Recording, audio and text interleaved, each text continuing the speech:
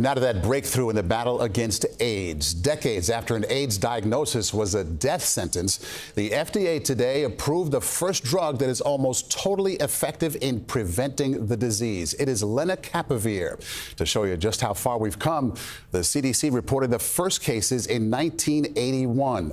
The next year, the disease got a name, acquired immune deficiency syndrome. At high risk were gay men and intravenous drug users. It would be 4 years, 1985, before President Reagan first mentioned AIDS. That same year, actor Rock Hudson announced he had it. In 1987, the FDA approved the first AIDS treatment, AZT.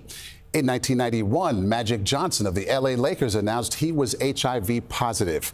In 1992, AIDS became the #1 cause of death for American men ages 25 to 44. In 1997, highly active antiretroviral therapy increased HIV life expectancy by 15 years.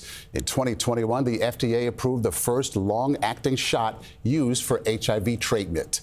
Since 1981, more than 700,000 people in this country have died of AIDS. And Dr. Jon LaPook joins us now. John, people are using the word breakthrough for this. Does it warrant that? This is huge. I remember my first patient with HIV/AIDS, March of 1981, first bed on the left. He died, and so did every single patient with HIV I saw for years. Then we had these new drugs that were effective, and the concept of taking a pill every day to prevent HIV/AIDS.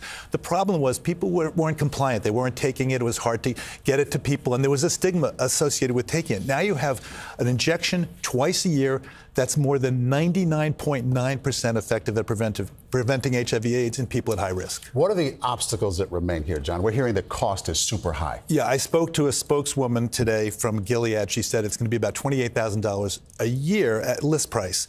But they're making all sorts of efforts, she said, to make it more widely available to everyone. But the problem, of course, is in the United States, we have decreased support from federal programs, both inside the United States and abroad, for HIV prevention. So the question remains, are we going to be able to have access and use and instructions for people who need it?